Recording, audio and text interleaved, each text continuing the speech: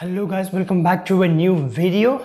And if you are going to buy a new smartphone, and what is the minimum RAM that you should choose? And nowadays we are getting like 12 GB 16 GB RAMs in smartphones.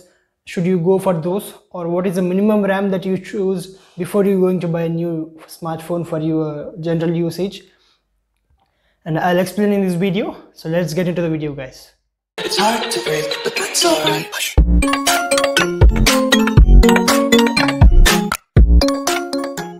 Okay guys, I have a Samsung Galaxy M30s and it has 4 GB RAM.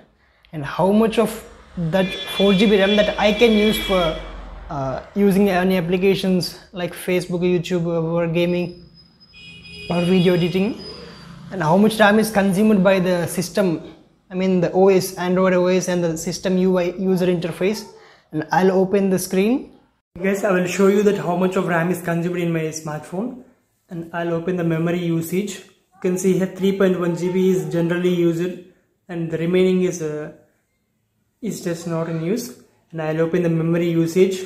You can see here 0.99 GB is used by Android OS, and the Android system is consuming 249 MB, and Google Play services and system UI, and these are consuming heavy percentage of RAM.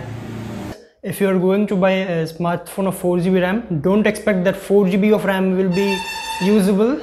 Only 1.5 or maybe 2 GB, even not 2 GB, 1.5 GB is just usable, and the remaining of the RAM is consumed by your Android OS and the system UI.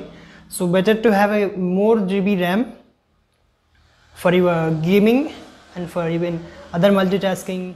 The conclusion of this video is better to have a minimum of 6 GB of RAM in your smartphone before you're going to buy, and having a 12 GB and 16 GB of RAM is useful only when you can do heavy multitasking and you can open a lot of applications in your RAM, and that is only the use of having such heavy RAMs. So if you like this video, please like it, and if you haven't subscribed till now, please do subscribe that and tap on the bell icon for more latest videos. Till then, have a nice day.